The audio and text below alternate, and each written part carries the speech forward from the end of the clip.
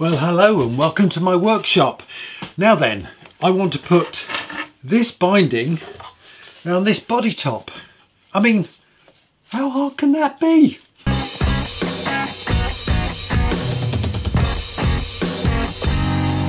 Whew. Not sure how we're going to do this. Now, there's a couple of ways we could tackle this. One is that I could, after I've stuck the top on, go around the edge with a special router bit, but the problem with that is, one is I don't have the special router bit, and the second thing is because it's got a slight arch on this top, that might dig into the sides of the guitar. So the other way of doing it is to put the binding on the top before I stick it on the guitar, and to do that I need a special template. Now here's one I've prepared earlier. So I've taken quite a bit of time to create a template which is approximately, say, 2 mil smaller than the shape of the guitar.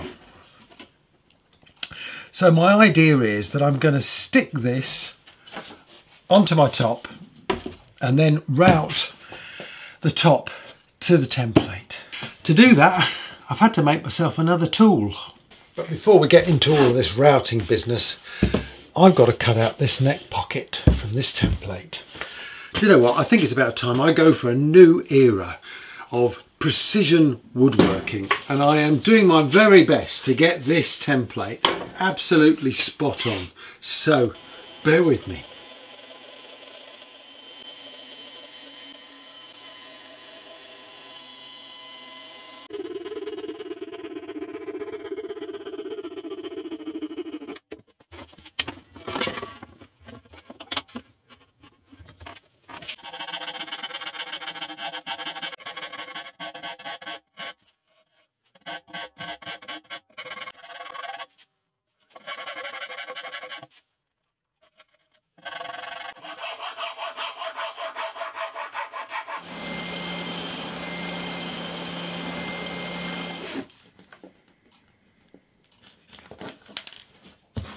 Okay, this template looks pretty good now. I mean, I want to make more of these guitars, so making this template is a good thing to do. Excellent. Let's see if the neck fits. It's just a little bit wider than this template. It's probably by about 1 millimeter. To be perfectly honest with you, I'm not that worried about this because I can tidy up the top once I've routed it, so that's not a problem. I think this is going to be okay. I think I'm going to have a go at routing the top. Now, I said at the beginning of the video that I had to make a tool. Well, it's really not a tool, I suppose. It's more like a fixture. It's a tabletop router fixture, which hopefully will fit on my Black & Decker workmate. I'll rip that tight. Nice and firm. Looks good. I've got a fence that will slide up and down. Just move that back there. And I've got the router.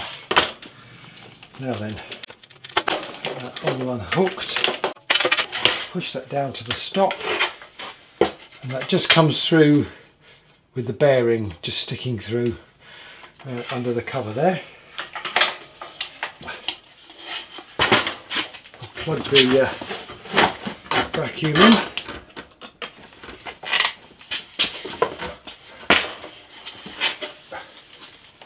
Throw the wire through the hole.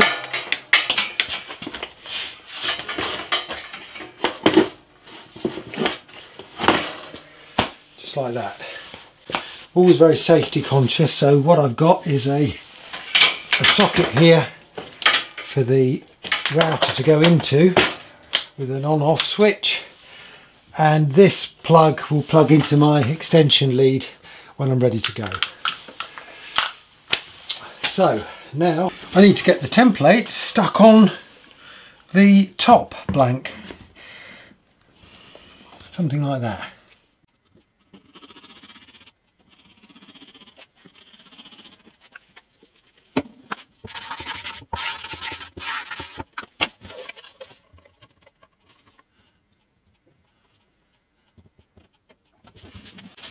Now then, I don't like routers, and I don't like tabletop routers, so I'll film a little bit of it, but I'm going to take my time with this. Okay, let's mask up.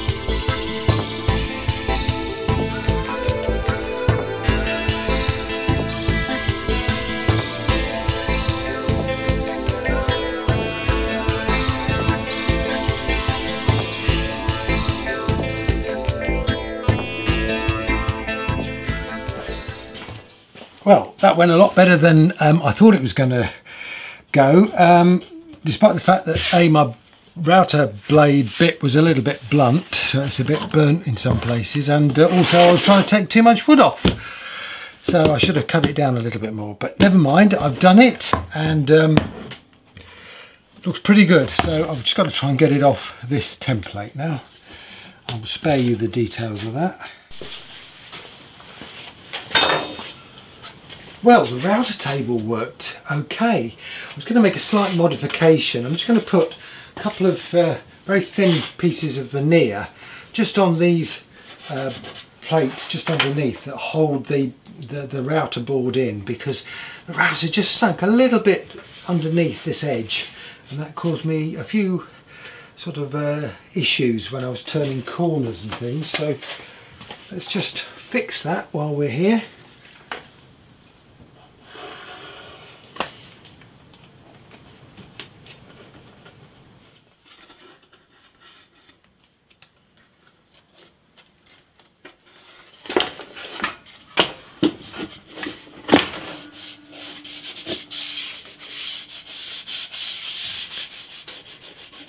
Yeah, that's much better. Well, there's no more room on the walls, so this is going to have to go down the end of the workshop.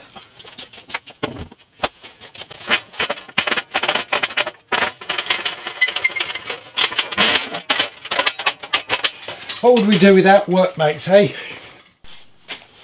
Now, all these binding strips have been rough cut, so I need to smooth them off and get them all down to the same thickness.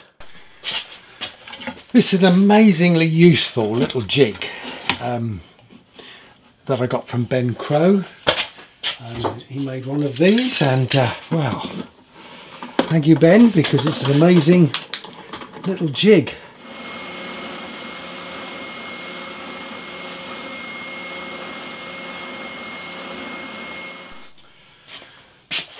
Okay, I've got all these to the right width and thickness. But I'm going to make my life a little bit more complicated, folks, because I want to add this light veneer between the body, well, the top, and the binding. And I think the best way to approach this is to stick this veneer on first and then stick the binding on.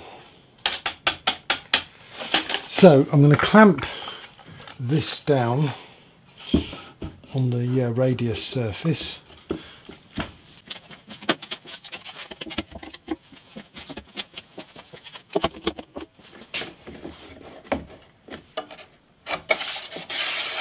Okay, I've got something to work to, so first thing to do is to stick that one on.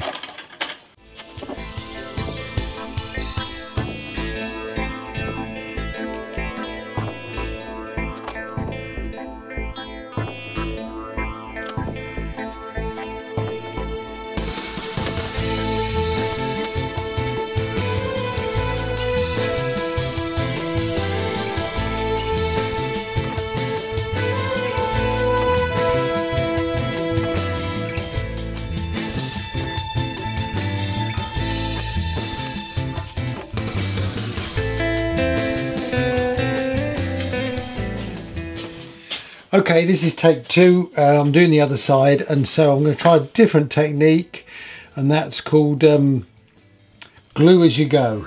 So I think the trouble is that the glue dries too quick, so it's quite warm at the moment. So I'm just going to put a little bit of glue on both sides and get the first bit stuck first, you know what I mean? Because this is a real fiddle, I tell you. This is a real fiddle.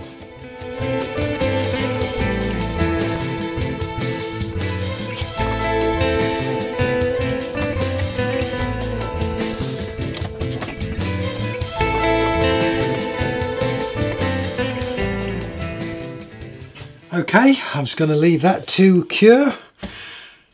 Let's keep fingers crossed. In the meantime, I'm going to use this as a former to bend some of this binding round. So let's see if I can do that. Okay.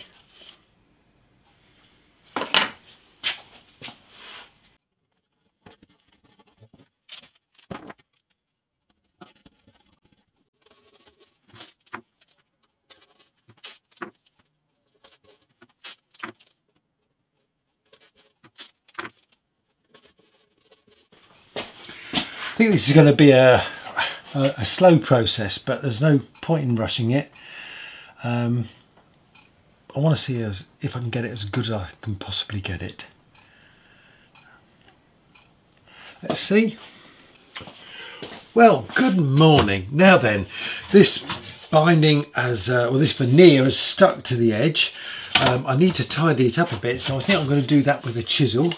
I've got the bending iron on, so hopefully I can do the other side of the actual solid binding there. I think that is rosewood. It's either rosewood or walnut. Can't remember now. Anyway, so let's get some chisels on this. Not entirely sure that a chisel's the best job for this, but there's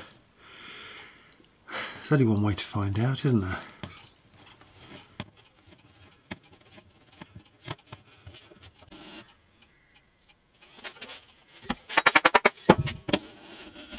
Needs sharpening.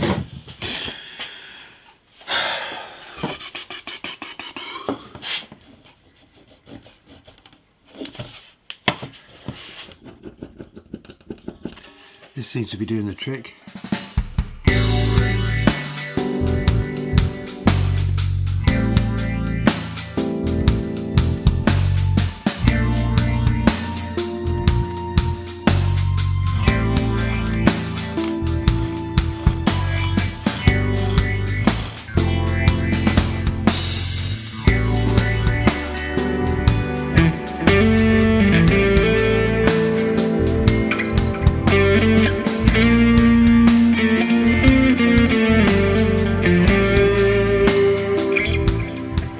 Way of doing this, it seems, is to just take it off with a chisel first.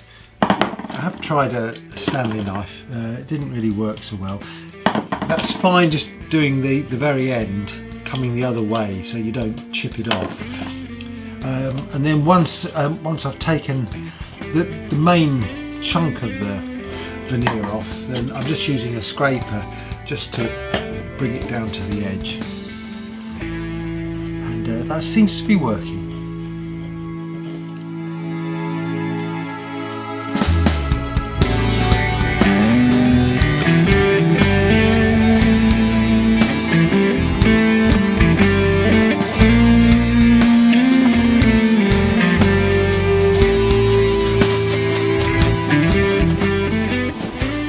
Right, well, I've just got a couple of little issues I've got to sort out with this. First of all, I was a bit short there, so I need to put a little bit of veneer in there. Hopefully you can see this. It's on this side. The glue's not really taken very well underneath there, so I need to put some extra glue on that. And I've got to do these two end pieces.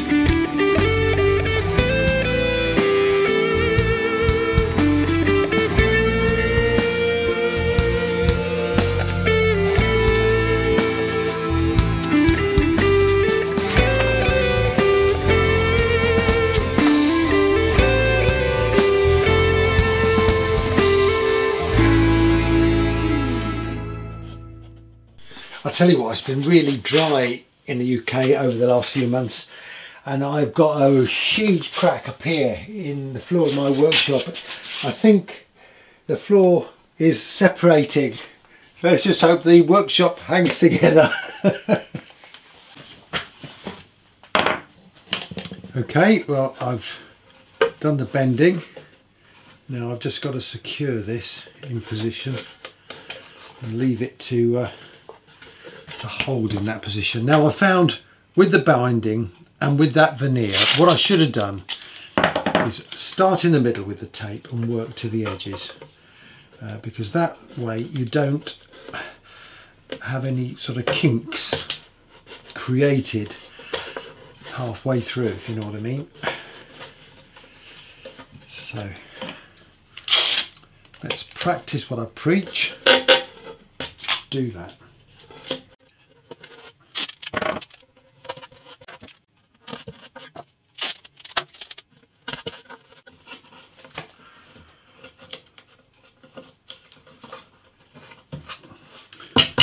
Now I've just got to do these end bits.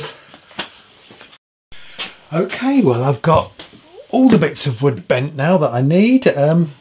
Just need to leave these to settle. Okay, I've got all the veneer on. Now it's time to put the binding on. So this is the one I did yesterday. Whew, let's see if we can fit it. Wow, this is going to be interesting.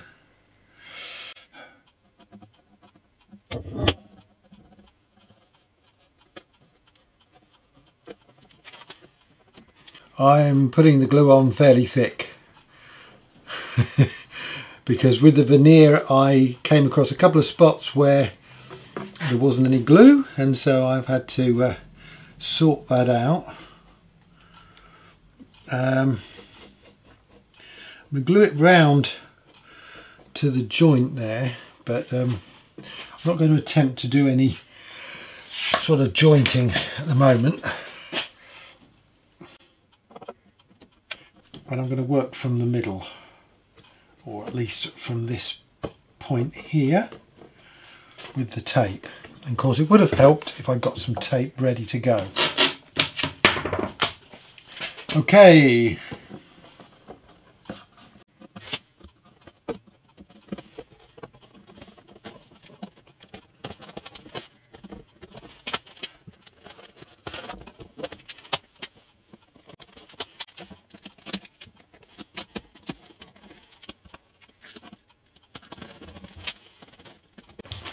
I think I'm going to try putting some of this on some vinyl floor just to really pull that in tight. I'm trying to avoid trapping my fingers in it. Okay. Continue on round.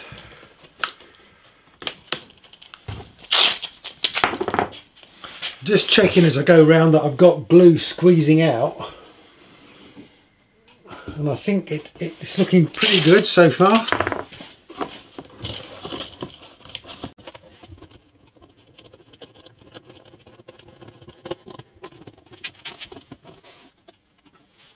Well, I can't see any gaps, so all I can do now is wait and see. Okay, let's have a look at this bridge. Now then, there's my tail stop, and I want a bridge out of this piece of ankle. I don't want a big clunky bridge. I want something that looks really nice. I want some adjustment though. I want to be able to go up and down and back and forth. And I'm just wondering whether I can use bits from this with a collection of bits of old metal I've got and this piece of wood to make a bridge that would allow me to go up and down and adjust the intonation without looking too clunky. Now my plan will fail at the first hurdle if I can't get these fittings out of this old bridge. So let's just see if I can. Oh, look at that. Magic. Now I need to get some precise measurements. So that's 8mm wide by 8mm deep or long from one end to the other is 62, and the central gaps are 4. Okay, should be able to draw that up. Okay, just to summarise where I'm at, I've spent most of the afternoon drawing out how this bridge is going to look. I'm going to use these string inserts. I'm going to use these tiny little bolts, hex head bolts, for adjusting the height. So I've got height and intonation adjustment. I've drawn double the size, the side view of how the thing will look. The lowest height that I'm going to be able to get is down to about 15mm, and I've gone and measured all my other guitars, and that's about right. I mean, I might have to shim the neck to adjust the height finally of the strings, but I think I'm getting there. It's getting a bit late in the day today, so with the binding halfway through and the bridge just about planned out, I think I'm going to call this video a day, because I don't want the videos to go on too long. Thank you very much for watching. Please don't forget to hit subscribe, and well, stay tuned because there's a lot to do on this guitar. See you soon. Cheers.